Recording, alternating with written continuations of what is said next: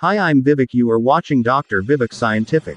Pythons attack in an ambush, wrapping themselves around their prey and crushing it, squeezing tighter as the victim exhales.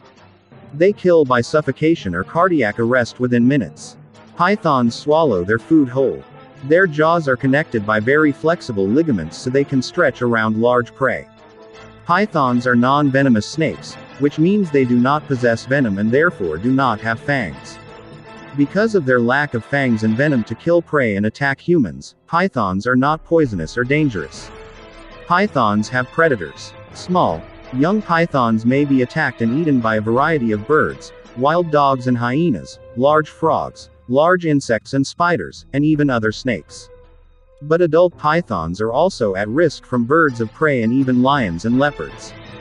Pythons are almost exclusively mammal feeders, Ms. Lowe points out, though they do occasionally eat reptiles, including crocodiles.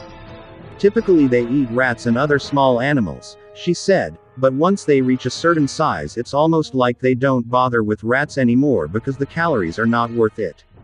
In essence they can go as large as their prey goes. That can include animals as large as pigs or even cows. Sometimes the size of the meal can be misjudged. In 2005 a Burmese python tried to swallow an alligator whole in Florida. It burst in the process and both died, their bodies later being found by rangers. But these opportunistic hunters can be surprisingly picky too. If they don't see suitable prey, they can go for long periods on very little food until they see something big enough. The longest snake in the world, capable of reaching over 10 meters, 32 feet, in length. The longest in captivity is held in Kansas City, U.S., and measured 7.6 meters, 25 feet, in 2011, according to Guinness World Records.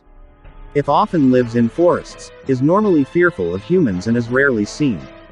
Is often treated as a sacred animal in parts of Indonesia when caught. Dozens of other python species are found in sub-Saharan Africa, Australia, Nepal, India, Sri Lanka, Burma, China, and across Southeast Asia. While snakes can eat something that's still alive and might give that a try if their food item were small, they would likely try to constrict and suffocate an animal as big as a man before swallowing. During constriction the snake asphyxiates its prey by tightening its coils every time the meal breathes. The python doesn't actually crush the prey and break its bones, though. Instead, it squeezes tightly so that its prey can't breathe. Each time its prey exhales, the constrictor tightens its coils to take up space, causing suffocation. Thanks for watching and don't forget to subscribe.